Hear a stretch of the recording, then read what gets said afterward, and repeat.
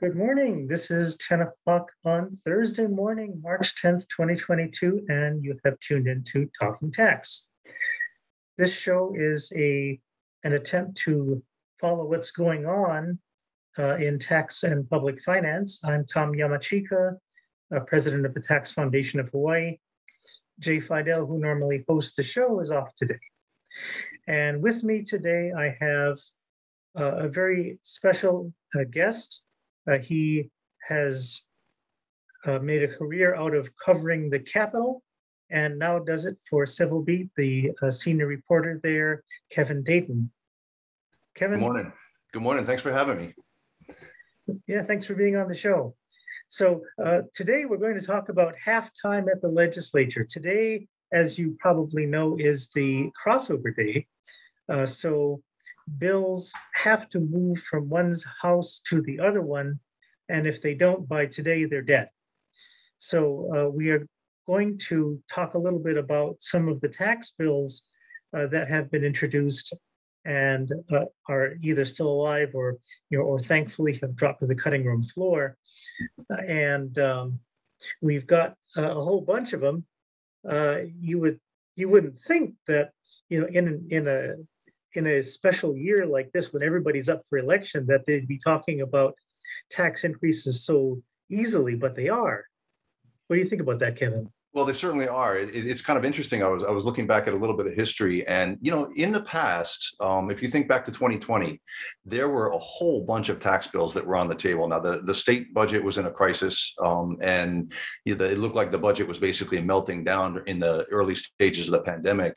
And so, if you look back to March of 2020, which was also an election year, they were kicking around. Let's say I got a short list here. They were kicking around. Applying the corporate income tax to real estate investment trusts. There was a discussion of increasing the state excise tax, which is a pretty dire thing to do. Most of that stuff, I think virtually all of it, did not pass because of the fiscal crisis that was going on and the effect that was having on the business community. But they have been known to consider tax increases in election years. So. But I agree with you that it does tend to make them more cautious. And for our money, basically, we're tracking what we consider to be sort of major tax bills. I know that you folks are much more intensive in the way you track tax bills, but two big ones kind of stand out to us this year as things to watch, although the prospects for both of those bills are a little shaky right now. Okay, so which ones are those? Okay, the one of them would be one that the House just voted on earlier this week, which was, that was the capital gains tax. That'd be House Bill 1507. And I notice you have that on your list of bills that you folks are tracking as well. And that was approved in a 46-5 vote. Department of Taxation tells us that if they were to apply that capital gains increase to basically apply it as written, that it would increase the state tax take by something on the order of maybe $100 million a year. So we consider that to be a pretty substantial tax increase.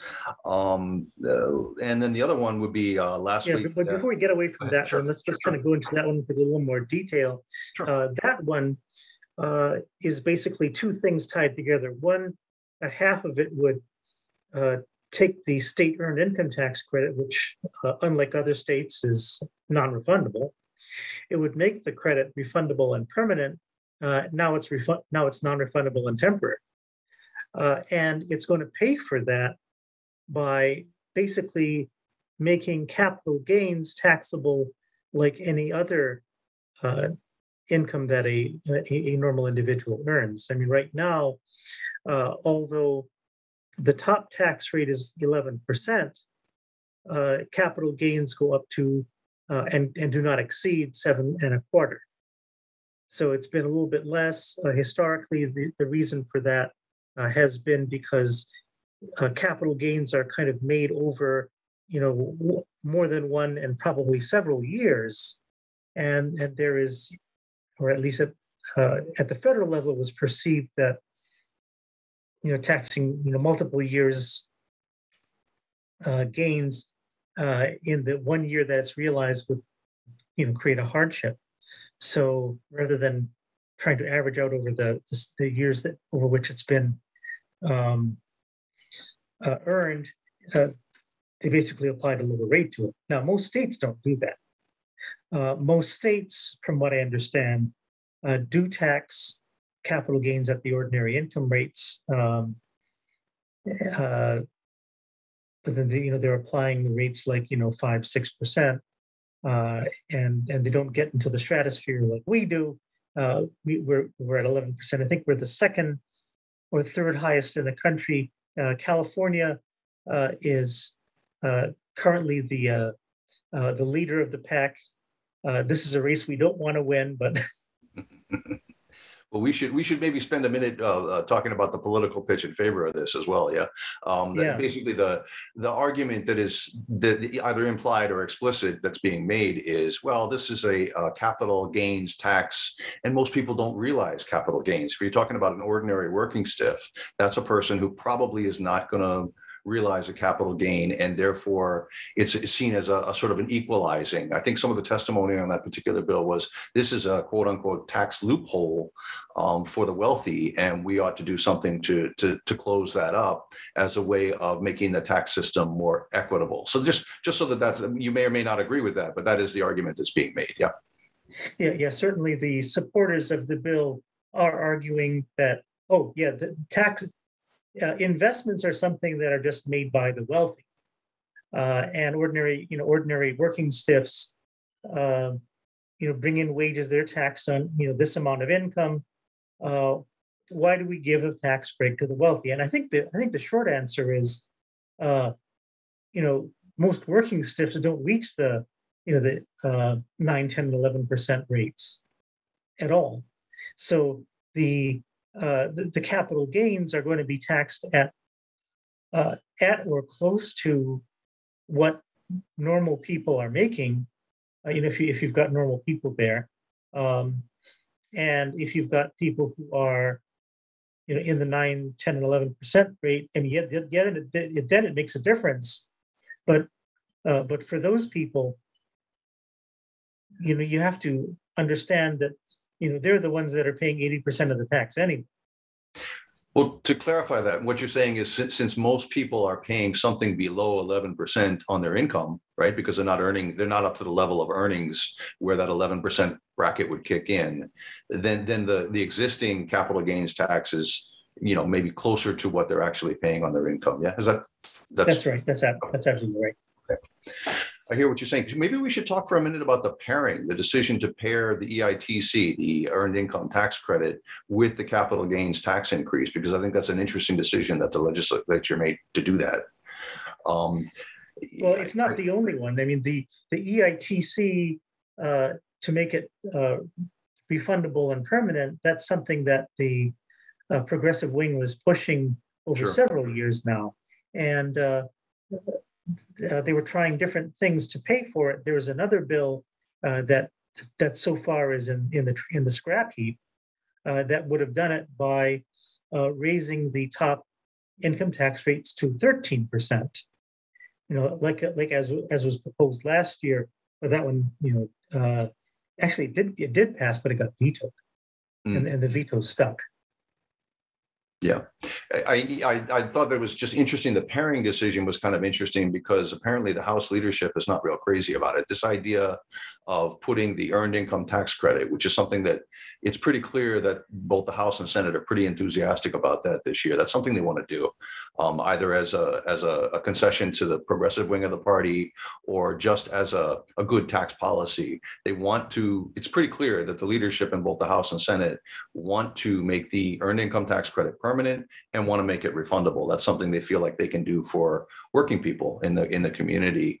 And then to pair that with the capital gains tax increase or capital gains tax proposal makes it harder to pass. And when I was speaking with House Finance Committee Chair Sylvia Luke, I'm going to say about a week ago, she was not very enthusiastic about the idea of pairing those two together. I think she wants to be sure that the EITC passes and doesn't get gummed up in an argument over whether or not to increase that capital gains tax. So that bill might not be the one that covers the EITC issue. So when we wrote up a couple these two tax bills in the civil beat on Monday, and in our discussion of it, we were guessing that that's probably not going to pass.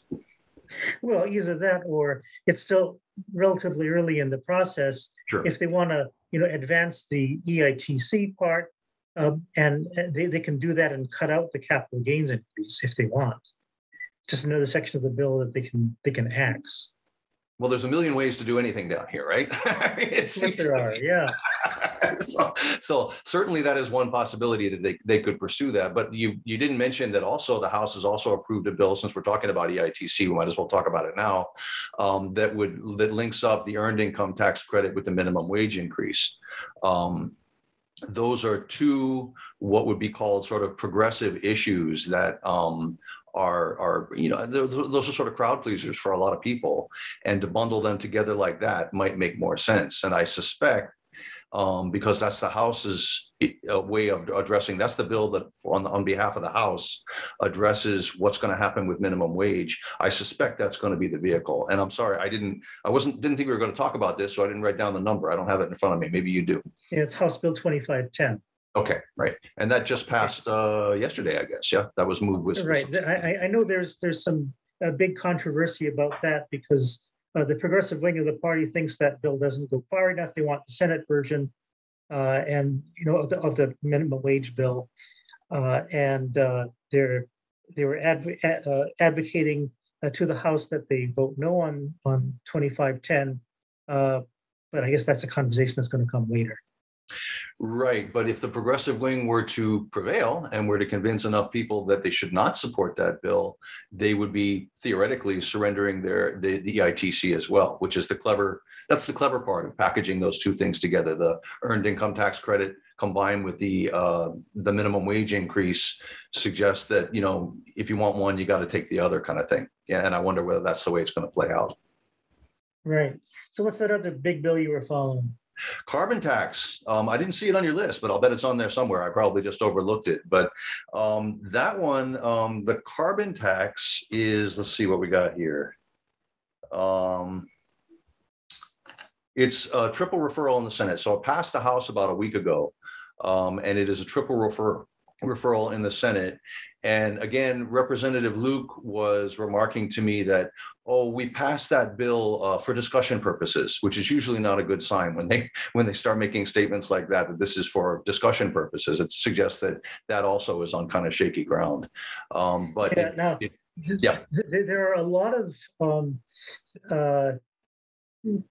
there's a lot of movement on the fuel tax space, occasioned not only by various carbon tax proposals, but also the Department of Transportation had something called a road usage charge that it was starting to roll out.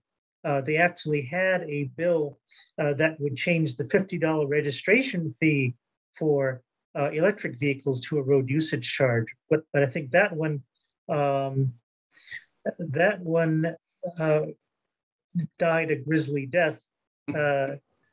Although it's never over until it's over. Understood. I think that one will actually be a tough sell, because when I talk to people, there's this sense that if they want to change the system, it's somehow going to cost me more. There's a sort of a general mistrust of switching from a taxing system that you understand and know and is very predictable to one that's based on the miles that you drive. Yeah, so it's a concern, and I think that's going to be a tough sell. The carbon tax, even more so, I would think. Yeah, and I think it's really a terrible time to be thinking about, things that would hit people at the pump, given the current geopolitical situation that's already going to make, prices sky high, at least in the near term. Yeah. Now, we're at the halfway point of our show, so we're going to be taking a short break. We're going to be going into some other interesting topics at the legislature when we get back.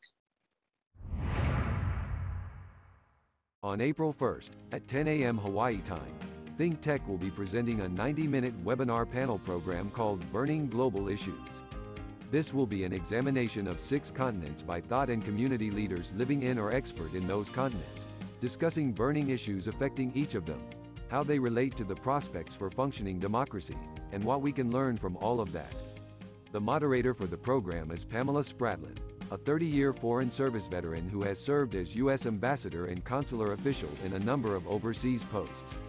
The panel is comprised of Carl Baker, Senior Advisor of Pacific Forum on China and Asia, Rupmati Kandakar, Director of Global Relations Forum on India, Elsa Jark-Hadian, a consultant with Project Expedite Justice on the Middle East, Gilbert Nuagira, an economist in Kampala, Uganda, on East Africa, Carl Ackerman, of the Social Studies faculty at Punahou School, on Eastern Europe, and Juan Tello, a business attorney in Bogota, Colombia, on Latin America. The program is sponsored by Project Expedite Justice. We hope you will attend, and that this program will help you better understand these important global issues. Please go to our website, thinktechhawaii.com, and register. Mahalo.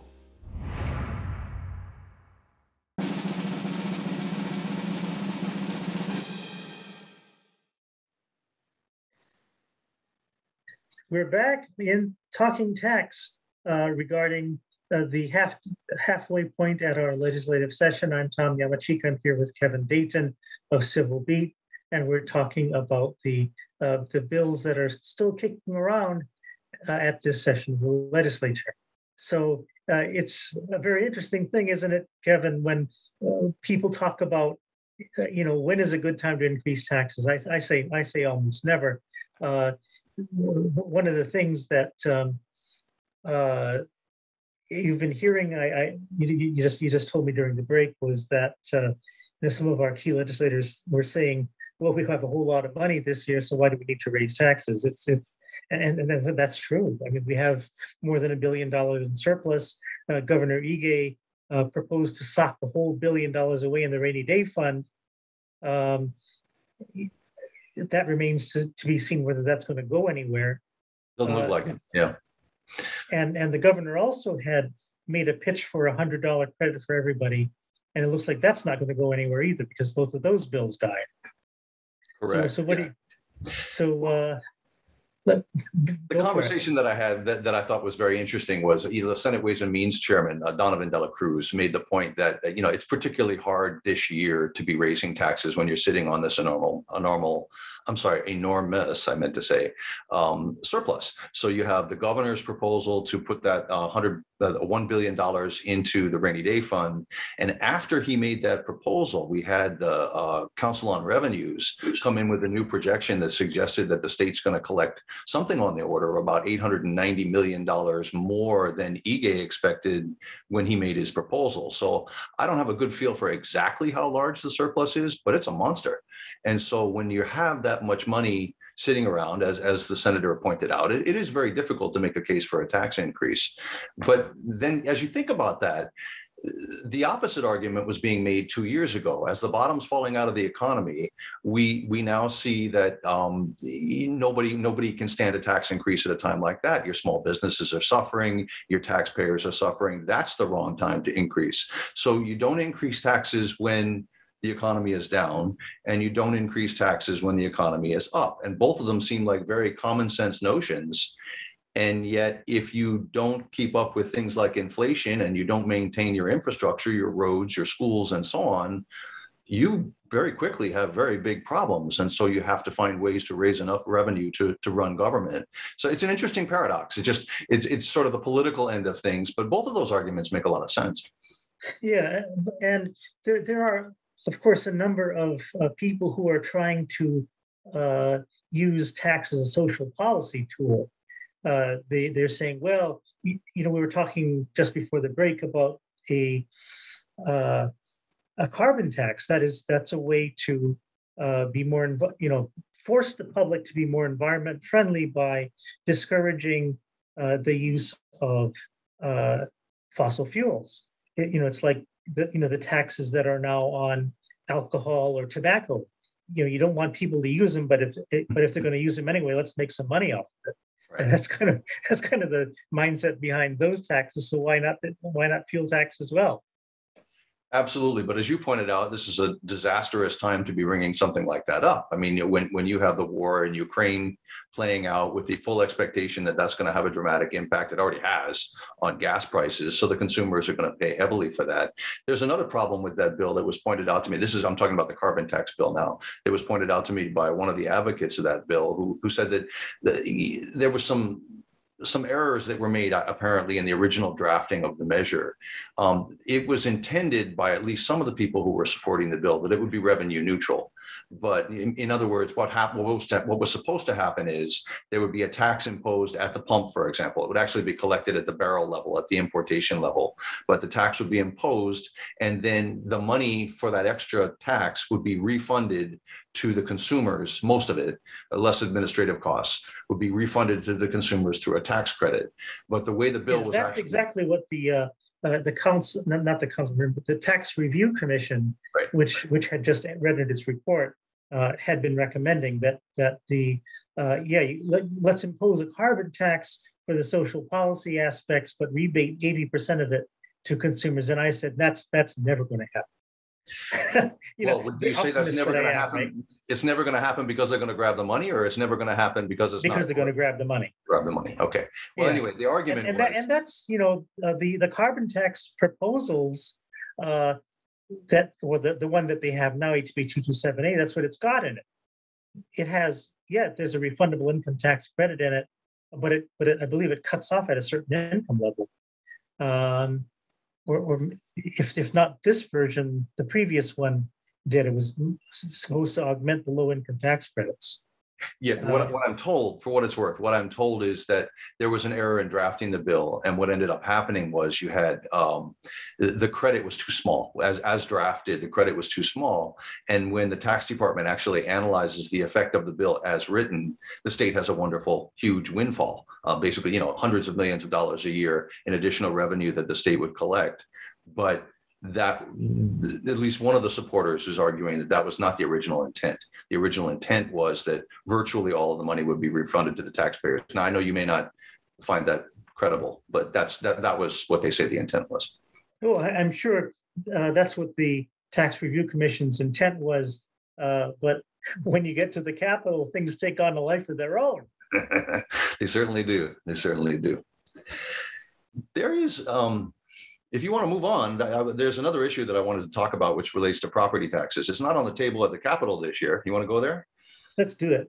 Okay. So there's been an argument made for a number of years. There's a great deal of concern about the cost of housing in Hawaii and the extraordinary volume of purchases that are being made by out-of-state and international investors, either for second homes or for flat-out investment properties. And the argument that's been made is that the way the state and county taxes together are structured encourages that by basically we keep our property taxes low because we fund our school system, which is a major expense, out of excise taxes and other state taxes, while the counties and the city keep their property taxes lower than most other comparable places or other sorts of similar desirable places such as ours. That then has the effect, the argument goes, of encouraging outside buyers to come in, buy up property here, whether it's for investment or for second homes, and their carrying costs are lower than they otherwise would be, or some people would say otherwise should be. So the idea is, and I've seen a couple of different mechanisms proposed to do this. Nothing that's moving this year, but it's an interesting idea. If there was a way to sort of prod the counties and the city to increase their rates and then perhaps lower the tax rates that are applied by the state, whether it's for the GE tax, which is extremely regressive. It might also have the effect of making the tax system overall more progressive. And it's an interesting idea. I'm guessing maybe you don't think. Well, let me hear what you have to say about that. Any thoughts? Well, there were some proposals along those lines. One was what we call a vacant homes tax that was proposed, I think, by Senator Chang last year. Mm-hmm. But the big problem with something like that is it's a tax on the usage of property, and the state has no jurisdiction to impose any kind of tax on the usage of property, because our Constitution says that real property tax is exclusively the county's kuleana.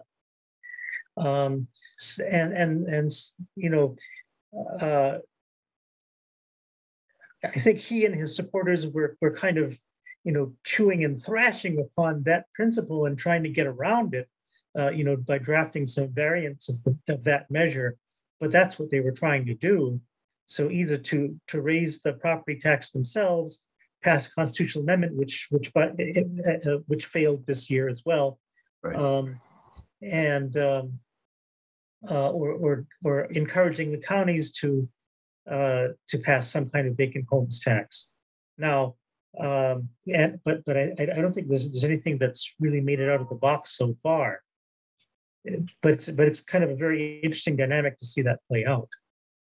Yeah, the feedback that I was getting from a legislator, there's a legislator, Kyle Yamachita, who's been very interested in this idea. And his take was that there, frankly, is not enough trust in the legislature to pursue this issue, that what you would need a community outcry to say, hey, we need to do something about the property tax rates at the city level, or city and county level, I should say. I have a hard time imagining how that could possibly happen because people don't rise up to demand higher taxes on their property for anything. But it is an interesting idea because if we are, do you agree that the tax structure the way it is now is actually encouraging outside buyers to come into this market? No, you don't think so? At all. I mean, Hawaii is a high tax state. And, if you look at property tax in a vacuum, then maybe you can come to that conclusion. But if you're, even partially informed, I think you would realize that there's all kinds of detriments to investing in Hawaii because, they won't tax you there, but they'll tax you here, here, here, here, here. Okay. Well, I mean, I see your point. If you're talking about setting up a business, I wonder whether purchasing a home, that's become sort of a surefire thing in terms of building equity and making a profit. And I wonder whether taxing it, property taxes, could be used to discourage outside investment. Because as you know, we've got, people are crying for affordable housing. And at some point, the state is going to have to do something with that. And the efforts to build more affordable housing don't seem to have done the trick just yet. Yep. I mean, that is among a raft of problems that we're considering. Sure. Dilapidated infrastructure at our schools and airports. We have all maintenance backlogs. We have all kinds of stuff to worry about and fund. Any last thoughts before we wrap up this show, Kevin? No, I just think there's not going to be any great tax proposal that'll be moving this year. I just don't think the timing is right for the ones that are left on the table. It's shaky timing. It's difficult timing. Increasing a fuel tax or even capital gains. While they might be popular in some sectors, I think they're going to be a little concerned about it in an election year. Yeah, and especially in this super election year where everybody is up, not just half the Senate, but everybody. So it's a very interesting situation to be in, and we're in the halftime of our legislative session. Half of it remains, so we'll be on pins and needles until I guess the beginning of May, which is when things wind up. I'd like to thank Kevin Dayton from Civil Beat for taking the time to be here today. Thanks for having me, our viewers. And this has been ThinkTech Hawaii's Talking Tax, and we'll see you in 2 weeks. Aloha.